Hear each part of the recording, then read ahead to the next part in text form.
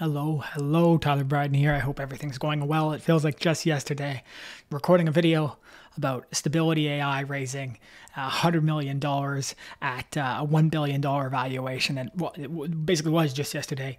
And here I am today recording another video, this time for Jasper AI, $125 million USD Series A at a 1.5 billion valuation. So things are moving in the land of generative AI. We've seen massive innovation over the last years, but I think in an acute way, the last few months have been absolutely insane. And then now with the amount of usage, the hype, the excitement, the money is starting to pour into it. And Jasper was and is one of the leaders in the space. You may have seen them. They were everywhere with Facebook ads, Instagram ads, and they were known at that time as Conversion AI. They then, I think, rebranded to Jarvis, or had a piece of the system named Jarvis, and then Marvel came at them with the name Jarvis. And so they finally end up in the state Jasper here. And like the growth that they've had is absolutely insane. So they're at 40 mil. They started like a year and a half ago, and I should get all of this perfectly right, but I'm probably not. But they're at more than 70,000 customers, 40 million in revenue last year, and they expect that to double by the end of 2022 with 90 million USD in revenue. And so when you think of that, the stickiness of the platform, the value that people are getting onto the platform, the 1.5 billion valuation makes sense. And yeah, we're in sort of distressed times for market and market conditions, but in that case, companies that are rising to the top from a traction perspective, growth perspective, they are then diluting, they're not diluting, but focusing the capital into those areas. And then the other thesis around this is just the generative AI as a whole. And so with that, Jasper ends up in a really great place where they can continue to lead in this space. There are other companies in this space, and maybe you've come across them: Copy.ai, Wordtune, WriteSonic. We've got Peppertype. I don't know all of these, but Copy.ai and Wordtune definitely stick out to me. And what was super fascinating was, well, one thing was the actual investors who invested. So this is quite a lineup. We've got Coatue, Bessemer Venture Partners, IVP, Foundation Capital, Founder Circle Capital, HubSpot Ventures, and more. So I've got, as always, you see me opening with way too many tabs here. I've got all those pulled up if you want to check them out. The HubSpot one, super interesting, and you wonder what that leads to in terms of futures and everything here. Checking out just a couple of things from like a pricing standpoint, just to understand them a little bit more. And I've followed along and have looked at enabling even some of the content creation that I've done with this, and I've just never made that jump. It both seemed like the speed factor, like publish content 10 times faster. I believe that, but I'm still not necessarily publishing content myself all the time. In fact, if I am, I would rather do it in a video form like this. And so, but as this continues, and as I've seen the growth of Copy.ai, I've seen this, and as I've been part of the communities here, I think you can see in here that I'm part of the, classic. Basically, you can see that I'm part of the Facebook community here. People very happy overall, and there's also some great case studies around the success of people who have put this even into website content to then accelerate the growth of that in organic search, and then even figuring out how to make people convert better. And so when all that then sort of pieces together, I think maybe it's worthwhile for me to re-dive back into some of these technologies. And I think there is some fear right now because Google search engines are trying to identify what is AI generated content in ways it goes against their sort of policies for publishing content on the web, and the algorithms to detect what is AI generated content will have some could possibly be detrimental to SEO in the long run. And so we don't know exactly how that's going to play out, but it is definitely something to consider, and something that I'm certainly thinking about. And the other thing is, like, there's also questions around sort of the, ethics, the sort of the data that had originally been scraped from this to create the ability to then generate this content. From my understanding, Jasper is still using OpenAI's GPT-3, and then they're now actually launching separate pieces within Jasper, which we can see even, for example, Jasper Art. I'm guessing they're using OpenAI's DALL-E 2 here. There's the relationship already there with GPT-3.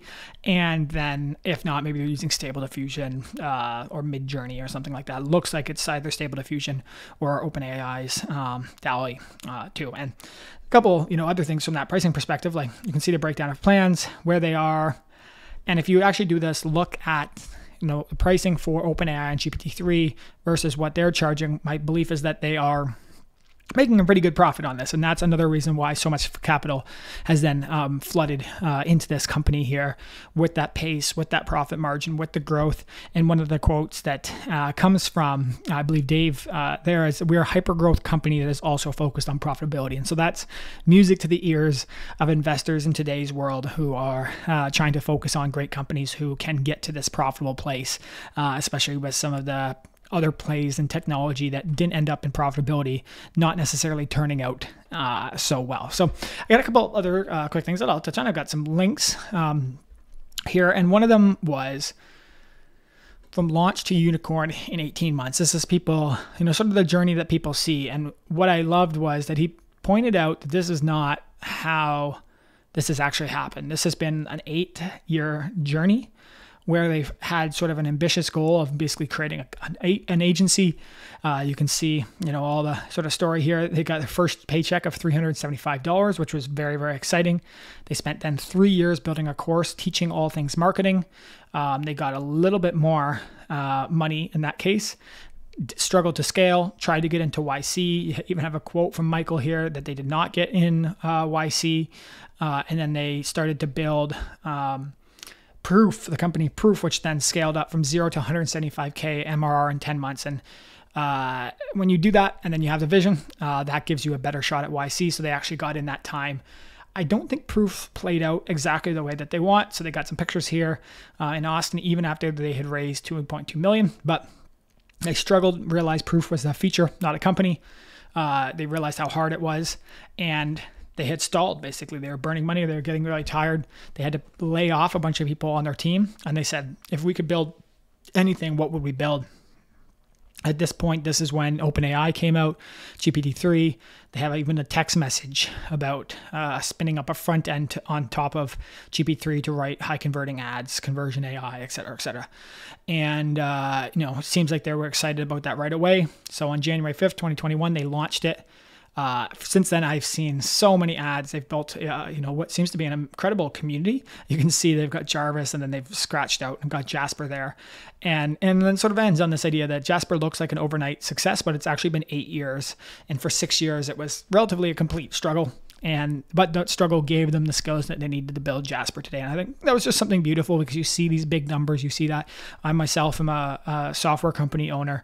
It's hard. And you're just like, why am I doing this? This is difficult. And is this ever going to hit the way that I want? And am I wasting my time? And am I, making short-term sacrifices that you hope have some sort of success in the end that might not? And so all these questions sort of emerge. And so I was really grateful for them to share that. They are, are growing quickly. They've got, I think, 150 people almost on their team. I've got a couple, just if you want to connect with them, I've got some LinkedIn profiles here of the actual team itself. Chris, the co-founder there, and, really crispy messaging. Overall, very impressive project and company.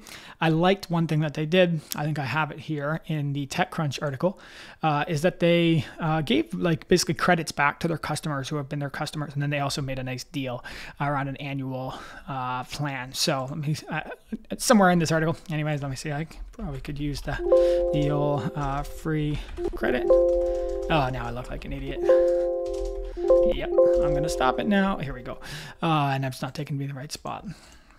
So one of the articles, God damn it, you idiot, Tyler. one of the articles talks about how they're giving free credits away back, sort of as a thank you for being such a great part of the community. And I thought that was a really nice thing, where when you're a customer, you see a company raise that much money. Part of the reason why they raise that much money is that you've been using the product, growing it, giving them feedback. So I just thought that was something super nice. And again, all these articles are in here. You've got links to TechCrunch, the actual announcement, their investors. You've got their Facebook community if you want to join that. You've got PitchBook. You've got a couple